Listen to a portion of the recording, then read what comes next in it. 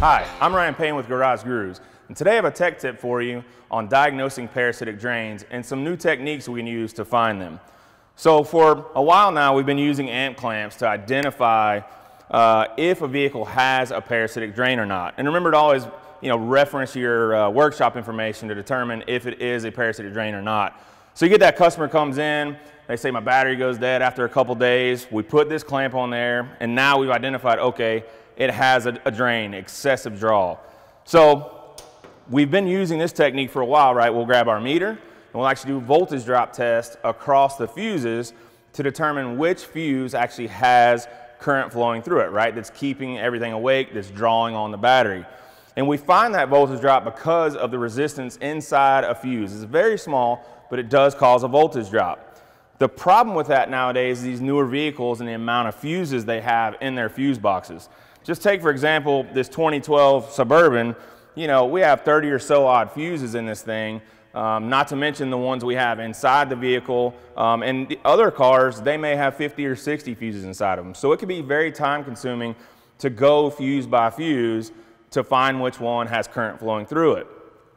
So today it's a little bit of a new tool. It's really not new overall, but to the industry, it's something we've really just now started to grasp and started to use for diagnostic purposes. So what I have here is a standalone thermal imager. A lot of different companies out there make them. We've had good luck with a lot of them. But the one we're going to use today is actually the smaller standalone unit that goes on a phone. So I guess it's not really standalone, but it attaches to a phone. Charge this thing up, plug it into your phone. I can take pictures or I can take videos off of it to review later on. So this vehicle actually does not have a parasitic draw, but what we're going to do is I'm actually going to turn the headlights on and show you the technique, what you're looking for. It's going to be very obvious to you when you go and do your own diagnostic on a car that actually has a drain. So let me go in here and turn the headlights on. All right, so we've got the headlights turned on our Suburban, and I've got my thermal imager connected to my phone. So let's see if we can identify what relays or fuses in this fuse box that might actually have current flowing through them. So we turn it on and we just come over here and take a look, and as this thing calibrates there, you can start seeing it's pretty obvious. I've got two relays, and you can see in the footage there that you can actually read the numbers on the relays and the fuses. It's very clear, and I can identify really easily that relay is hot, way hotter than the rest of them, as well as that one. And then we come over here to these two fuses, because I've identified these two right here. There's definitely a hot spot right there. All right, and it's kind of more on one than it is the other. And if you can get your hands, still enough, you can get a good thermal reading actually on it to see what the temp is. So now that we have identified those two relays and this fuse, let's actually take a look.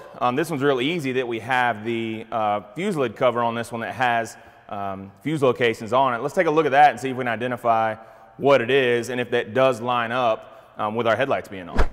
So I got my fuse box lid here, and conveniently, it has our fuse locations and description of what they are. If you look at the far right side of the box, and you remember from our image, that standalone fuse back there definitely had heat to it. And if you look at it in the diagram there, it shows that's our parking lamp relay. Okay, I had my high beams on, so that makes sense. That should have heat there because that current is flowing through that relay. Now, if you move up to the left side of that fuse box, right, there's another relay there. We'll look at the description on that one. That's our headlights left and right. Okay, now remember we also had fuses there. Two fuses had heat right there at them, one a little more than the other. So 30 and 32, if you look, were those two fuses. 32 definitely had more heat than 30 did, which makes sense because if you look at the front of this Suburban, the right side headlight is out on this thing. So it shows you how accurate this thing can be, that two fuses side by side, I can identify which one has current flowing through it and which one does not. Thank you for watching today's tech tip. For more videos like this, hit that subscribe button and smash the thumbs up button for us. And for more information on Garage Gurus, visit us at garagegurus.tech.